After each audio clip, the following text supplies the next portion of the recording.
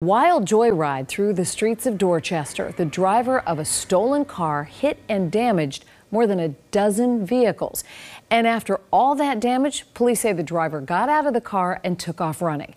Tammy Mutasa is live in Dorchester. Tammy, this is going to be expensive and a major inconvenience for people who owned all those cars.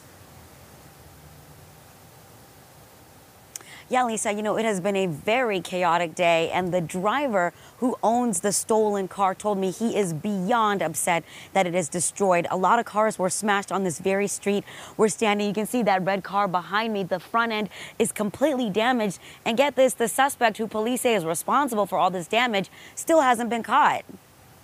You literally just wrecked my life by joyriding a car for no reason. Barreling down a Dorchester street, a black car is seen on surveillance video speeding erratically. What you don't see on video is that moments before that, get the ping for that stolen motor vehicle. The prized 1987 Buick Grand National had been stolen from Dennis Harrington while he was at work.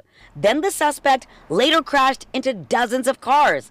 Dennis had put about $150,000 into the car. I was sick to my stomach. There's like no way I'm ever gonna be able to replace that.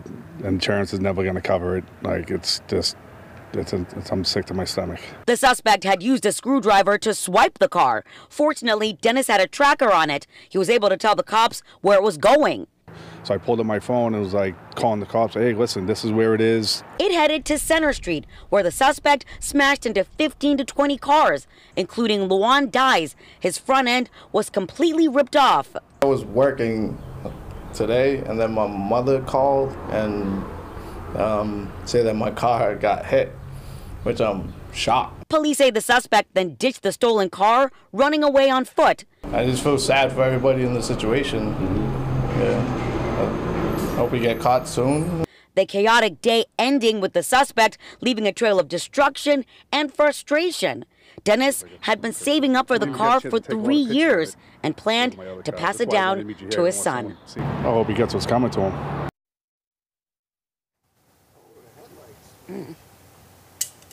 Boston police say they have been looking for that suspect. If anyone knows where he is, please call police. Live in Dorchester, Tammy Mutasa, WBZ News. Tammy, thank you. We have breaking news.